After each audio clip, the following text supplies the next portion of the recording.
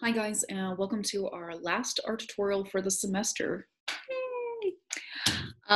What we're going to be talking about today is your main project that you'll be starting this week.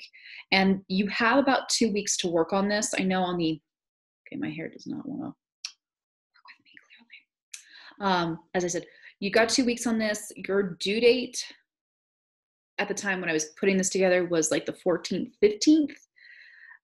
But basically, if you can just get this to me by the 18th, which is Friday, our last day of the semester, do it, please, because I have to grade everything and get it submitted so that we can, enjoy winter vacation. But yeah, so this project is called, and it's a very long title, so I apologize, is Still Life with Analogous Colors. So let me explain the analogous colors. And I know on the objective sheet it says it, but basically analogous colors is similar to monotone, but not completely true. So on your color wheel, which we did at the very beginning of the unit, analogous means it is somewhere in the same section. So as an example, you have like red, orange, orange, yellow, orange. That section, that is considered analogous. If you want to do cooler tones, maybe you did your green with a blue, green, and a blue, same thing. So I did put examples on your objective sheet, which again is under the main project folder with the assignment, is attached as a Word document, and we will, if we have not already gone over during our Zoom meeting, what that is. So yeah. Still life. Let me bring the camera down in just a second so I can show you, because I kind of went ahead and just did a still life and drew it ahead of time to save me some time. I'll just get it out of my way. So I had an allergic reaction this week. I do not know what it is. I know that it's healing. I'm using medication, but unfortunately it's on my hands, and you're definitely going to see it. So I'm not dying. It's not that.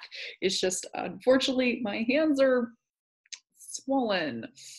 Not really sure what it is, but it's getting better. So I just don't want to get messages later and be like, oh my God, you're dying. I'm not dying. It's just, yeah, it hurts a lot. So let me bring this camera down and kind of explain each of the steps for this project. So all right, so as I have on here, like I said earlier, this is a still life analogous with colors main project. So what I did is I took several objects, arranged it, drew it out with my pencil and stuff, whatever. And once you have your still life composition set up and you have it drawn on here, what you're going to do is something extremely, very much like, similar, if not exactly like your skill builders and semi project that you've been working on. So the reason I'm saying that is because kind of like your semi project where you divided up your page with your ruler, and then you drew a circle, and then you had to paint each section a different color and still make this circle look like a sphere, 3-dimensional. You're basically doing that here. So let me explain how this works. Once your stuff is drawn on here, what you're going to do is, just like your semi project, you're going to divide up your paper.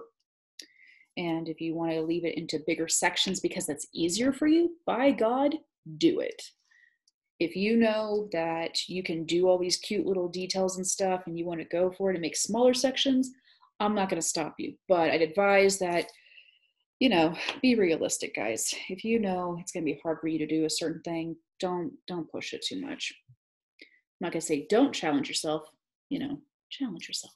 But yeah, I am purposely trying to avoid putting too many sections like in these overly detailed areas. Like these bigger, flatter areas, I'm fine dividing it up a little bit more. It's not a big deal to me. So you get that. Yeah, I think that's pretty good. So let me get this a little closer so you can see what's going on. So on your watercolor paper, once you have your still life drawn out, you need to go through and divide up the sections. Now, I'm sure if I haven't already gotten these questions during our Zoom meeting, I'll just go ahead and re-answer it now. Ms. Fisher, how many objects do I need on here? Well, I have 1, 2, 3, 4, 5. So 5 minimum. If you want more, great, but 5, please. Fill in the area. Don't do these tiny things in the middle that, don't do it. So once all of this is filled out, you have all the areas divided out. This is where you need to have a decision on your Analogous colors. Again, there are examples on the objective sheet, but if you get stuck, look at your color wheels, or you can easily Google color wheel or Analogous colors. Use Google, guys. It is your friend. So for example, I have my watercolors here. And because I have these sections in here, I'm probably going to stick with, let's see, I have 1, 2, 3, 4, 5, 6, 7, 8, 10, 11, 12, 13, maybe 2 or 3 sets. Okay. So when I say 2 or 3 sets, I mean like, okay, I'm going to probably stick with these guys here, this, and this. So that's green through violet, yellow through blue, red through yellow. Those are my 3 sets. If you want to stick with 2 sets, meaning warm tone, cool tone, fine, do it. But once your area is finally divided out, what you need to do, just like your semi-project, is you need to make a decision on where each of these are going to go, okay? So since I have 3 sets, I'm just going to say 1, 2, and 3 whenever I actually kind of write it out on here and stuff. So let me think. We're just going to do 1, 2, 3, okay? I'll do 2 here. I'll do 1 here. So since all the bottom now is filled out, I'll come up here. I'll do another 1 here. And then I'll put 3. I'll put 2. Put another 1. 1, 2, 3, 4. Okay. So let's do 3 over here. Let's do 2, 1. I don't know. 2. Cool. That was easy. So I'll kind of get this closer so you can see it again. I went through, I had 3 sets of Analogous colors I'm going to work with. So I just lightly wrote in the numbers of each section. So that way it's okay if like 3 is here and 3 is here because they meet at the corner, but you don't want to have like 3 and 3 or, 1 and 1. You want to kind of offset each of these things. Okay. So now that this has been mapped out, everything's been divided, we figured out our colors and stuff. What you're going to do is exactly like you did your semi-project. You're going to fill in the sections at a time, and you want to make sure your objects, your still life objects that you drew, are 3-dimensional. So if it makes your life easier in the beginning to say, hey, before I start painting, I need to know where is my light source. Again, the light source is direct sunlight or, I don't know, lights above you or something on an object. So as an example, I will grab my black paint bottle. So in this case, as I kind of hold it like this on purpose, I have my light directly above me. And as you can see where the highlights are, like the white that you're seeing here, that is direct contact on the object from the light source. Below it, you can see that you have several different versions of your shadow, but the actual darkest shadow is where the object physically touches the paper or the surface below. So keep that in mind when you're doing this. So if it means, okay, I need to mark somewhere on my paper light source, which I guess will kind of come from this direction. In my corner, I'll make like a little circle and I'll put in the letters LS, meaning light source. So if you're curious as to what on earth I'm talking about like right there. You'll still color or paint over it later, but this way, if you're curious, like where is it, mark it. If you don't need to mark it, fine. But for people who struggle with this, please mark it. So I've got my watercolors, I have my paintbrush, my water cup, all that fun stuff. And what I would suggest is the easiest for this project, because this is a 2-week project, guys. Use your time wisely. What I find is the easiest is doing 1 section at a time. What that means is, since I have 3 sets of Analogous colors I'm going to be working with, I am purposely going to be doing all of the sections that are marked as 1. Then when I'm done with that, I can work on all the sections marked as 2 and then sections marked with 3. Once all of those are filled out and they've dried, then I can go back and kind of add in a little bit more details, things to make sure the objects look three-dimensional. So just to make our lives a little easier, what I'm going to go ahead and do real quick is get a little bit of this mixed up. Okay. I'm going to get my colors wet and I'm going to do one section at a time. So I'm going to use my red and just fill in the area. Now, if it's a blank space and there is no object around it and stuff, you don't have to have the color be super dark. You can have it be a little bit lighter. So if you feel like, oh, that's a little too dark, whatever, just go back with some water and just move the paint around. That's the nice thing about watercolor versus acrylic is you can manipulate it a little bit easier. All right. Here we go, got that. And again, it's okay if it overlaps a little bit. It's not the end of the world. Remember to clean your brushes in between each coloring and stuff. If you want to blend some of your stuff, so I got my red, I could easily blend in some orange, yellow if I wanted to. It's not a big deal, but remember from your skill builders and your semi project, don't want to do too much water because as you know, with your brush going back and forth, when you're going layers, it can easily rehydrate the paint and basically scratch away all the paint that you had, and then you get some weird white spots. So take some time with it. What I'm going to do for the sake of time is I am going to go through and pause the video. I'm going to do section 1 and then I'll unpause, show you what that looks like. I'll start section 2, pause it, finish it, show that. Same thing with section 3s. I'll pause it, fill it out, and that way you can see what does this look like when I'm done. So give me just a second and I'll be right back. All right, so I'm not quite done, but I did want to jump in and show you this real quick. When you're doing each section at a time, meaning section 1s, what I am doing to make my life just a little bit easier is I'm going through and to make sure my objects look more three-dimensional, I am taking time to purposely fill in all the background area.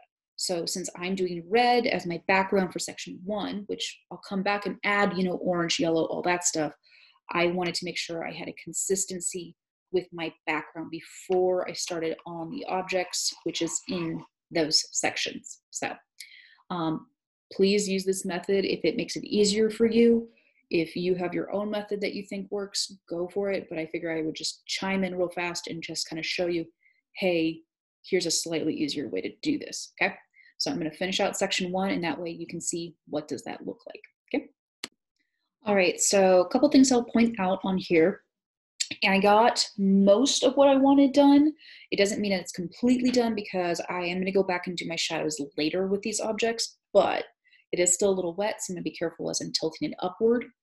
What I did first, like I said earlier, I went in and did the background of all the areas that I was doing for section 1, and I didn't want to do this corner quite yet because it's a little close to section 2 and stuff, so I'm going to come back and do this in a little bit for this. I was not paying attention at some point and started painting in this section, so I made a mistake. It's watercolor. I, pulled off a little bit of my paper towel, soaked up what I could. I can easily fix it. It's not the end of the world for me. But I did want to point out, yeah, I wasn't paying attention. Totally made a mistake. So anyway, I got my objects filled. I'm going to let them dry, but I wanted to show you what we have so far. It's okay if I went back and already did like a little bit of shading inside the objects, but I didn't want to do like the full shadow below my objects until all my sections have been filled out. And the reason for that is because kind of if you did your semi project, some of you may have struggled with doing that shadow in one section and then it was kind of a little lopsided in the next section and then the same thing in each of those. So to make your lives easier, worry about the background, work on the objects to make sure they're more three-dimensional. Then after everything is filled in, only then would I would suggest go back and figure out your shadows with your light source, okay? So I'm going to work on section 2, which I have 1, 2, 3, 4, 5. I have 5 parts of section 2. And for section 2, I'm going to be doing yellow through blue. Not sure how I'm going to fix this mistake, but I'll figure it out. So I'm going to pause this one more time, fill in those sections. I might jump in a couple times and say, hey, these are things I did, these are things I learned, those kind of things. But this way we can do one part at a time and it starts to come together. All right, give me just a second. All right, so I got all the section 2 parts mostly done. And let me kind of flip this around so I can show you. So I did my background light green. Anywhere that I had my lighter, because I was still using yellow in my second part, I went back with a little bit of light watered down green to overlap on here. And this way it's not yellow next to yellow because that's very confusing, but there is more yellow tones just with a hint of green. So same thing on here. I did this with paper towels and stuff. Candle, I used a lot more blue on bottles and stuff, like the wallet down here. And I still used hints of yellow in little parts, but that's okay. So you're starting to see how the objects are still there. And like I said, I did the same shadowing and stuff inside the object, not so much outside the object yet. So we still have a few areas we need to complete before we can do that. So last thing I need to do is section 3, which, you know, ironically enough, there's literally only 3 parts left. So on here, I just want to show you real quick. On the section 1, I did red through yellow, section 2, yellow through blue, and then for section 3, green through violet. So that is what I'm going to work on next. And that way, once all of these are filled out, everything's more or less dry, then we can start working on the serious shadows of our objects. So I'm going to pause this one more time, and then I think we're pretty much halfway there, if not maybe 3/4, if anything. Give me just a second. All right, so I got majority of the 3rd section done, and as you can see, we still have our objects, although they are a bit weird looking. I'm not gonna, lie about that one. So now that everything is filled out, like our background, we have our objects, we need to figure out our shadows. So as we did earlier, you had like a little symbol up here or wherever you decided to do this to show your light source. So now that we know where our light source is, this might be a little bit easier if you want to take a pencil once everything is fully dry. And this way you can figure out where are your shadows. So if it's a little bit easier, I'm going to work with the wallet first. If my light source is coming down from here, as you can see, I had most of this area lighter, except for the little badge part. We had dark in each of the sections, and we have this shadow that was consistent through each of the sections that we have. But I still need to have a shadow. So most likely what I'm going to do is just kind of lightly sketch out where my shadow most likely is going to be based off my light source.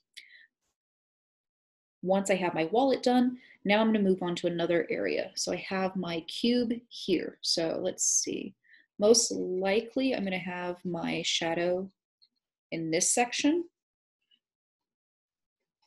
And if it's easier to have the physical object in front of you so you can see, hey, where are my shadows? Do it. It makes life easier, guys. I'm going to do the bottle next. I'm going to say my shadows kind of direct right here. So again, I'm penciling this out to make it a little easier for you guys to see this. Same with the candle. I'm going to have my shadow come across here. And my paper towels, I might have just like a little bit of a shadow sticking out between this box ornament and the paper towels. So I'm going to flip this around so I can see it and see if I like everything. This looks good. That looks good. This might need a little work on my cube. I feel like maybe it should come out a little bit more truthfully, like that. This looks fine. Bottle, it's all right. All right, so I like where my shadows originate from. So now what I'm going to do is take some time and fill in each area. So if my background on this one is, oops, green, apparently I still have purple on that one, darn it. I will just go in, grab a little bit more green, and I'll just fill in a darker layer on top over here and try to keep that shadow consistent. Same in this area. I'm going to go in, fill it in like that. I don't think there's any other shadows. Oh, there's a little bit right there. Cool. All right, got that done. What I would suggest, as always, give time for your paper to dry, because if you don't, it's going to get a little messy. I was doing this pretty quick, so some of my sections kind of bleeded into other areas, but it's fine. So I'm going to go in, grab my blue.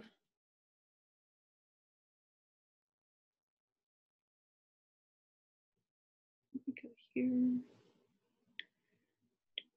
there.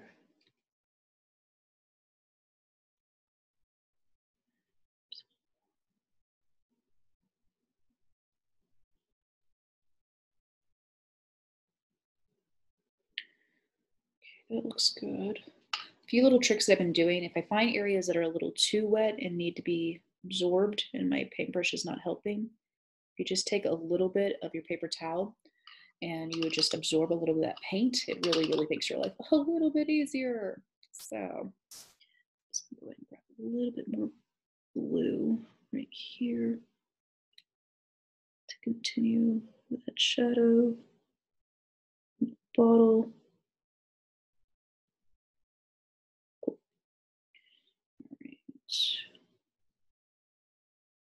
Make sure everything gets nice and smooth. Again, if you need to use the paper towel to help absorb a part of your area so it's a little bit lighter, do it. I'm going to come in and just make a little bit darker shadow right in there. Okay, looks good. So now I can switch over to my red. Get that taken care of. Okay, and I think I'm going to work over here on this tiny little area. And the reason I'm making it really, really dark is because I'm using very little water. It's still pretty wet, but I mean, I'm using less water, so it's more solid whenever I go in and do this. Follow the same shape as shadow is going.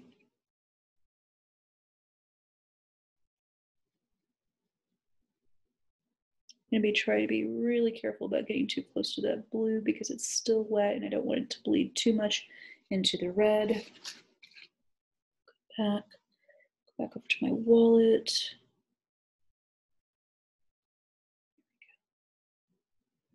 Okay, so let's kind of show what we have so far. So now we have a little bit more dimension once we have those shadows in here. Again, I would highly, highly suggest that you let things dry, take your time. You've got 2 weeks to work on this. So use the tips and tricks that I use. Remember to label, keep in mind, what colors you're planning to use. If you don't want to use 3 sets like I did, I made mine super complicated, so just keep that in mind. Then, do 2 sets. I'm fine with it. Do warm, do the cool colors. It makes it a little bit more obvious of each section. I do want to point out there were areas I purposely left white because, well, I just did because I think that if I had everything too much color, white was needed. So I was okay keeping these areas. Maybe there's a few areas I could have done and left a little bit more white or something. That could have been fine. But overall, considering how quickly I did this, not bad. Most likely I'll go back and kind of do a shadow right here. Actually, I might do it right now so you can see exactly what I'm talking about. On the paper towel holder, I'm just going to go back, grab some of that paint, and just continue that shadow right here. Get it off before I put it in the green. A little bit of that green. And again, I'm going to follow the shadow from the other sections to keep it consistent. And this is what's going to give you that nice 3-dimensional look. But even though it's changing colors, it'll be nice and pretty. There. Cool. So now we have our shadow on here. Again, we have our shadows from our light source up here. If you want to go back and add a few more details, I highly suggest it. But again, if you find it's easier to just do 2, do 2. So obviously, if you have questions, ask me through our Zoom meetings, ask me on Schoology, email me directly, whatever it is that you need to do, guys. But again, this is a 2-week project. Use your time wisely. If that means One day I'm going to work on my project for 10 minutes. The next day I'm going to work on it for 20 minutes. The next day I'm going to do just 5 minutes. I don't care. You figure it out. Use your time management wisely. But if you get stuck, please do not wait until the last minute. Please get a hold of me sooner than later so that I can help with whatever it is that you're needing assistance with. Because this is not a very easy project. And I'm not going to lie, I was really pushing myself. I was doing it fast, but maybe if I had spent more time and I go back and do more details, this thing would look better, in my opinion. So, as always, I look forward to seeing you next time, guys, and I hope you have a great winter break after this is done, and I'll see you on the next Zoom meeting. All right, talk to you later. Bye.